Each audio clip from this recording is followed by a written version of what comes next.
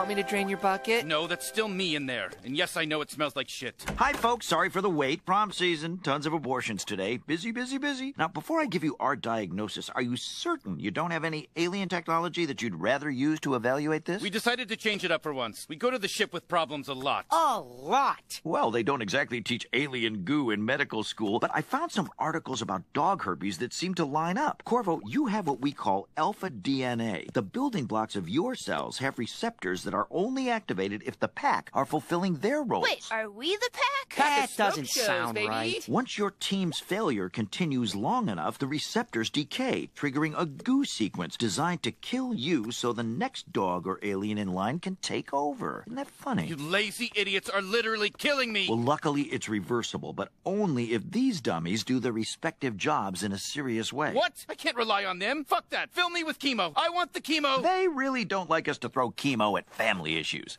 Okay, I got you set up on the couch here with plenty of fluids. Root beer, Sunny D, and piss. Is the piss hot? I want hot piss. Gonna get this good and tight so none of your stinky goo drips out. Don't think of it as a trash bag. It's more of a whole body diaper. I know why you fucks are being nice to me. You feel bad. Well, shove it. Your guilty feelings can't solidify my legs.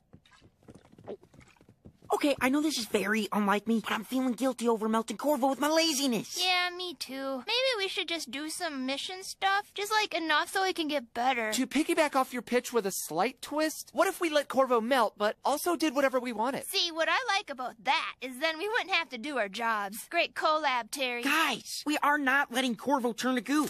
We should at least put him out of his misery. Can someone please refill my piss? We can't kill Korvo. Who would wash my t-shirts? He does buy all the groceries and hide all the bodies. Crap, without him, we'd have to do the chores.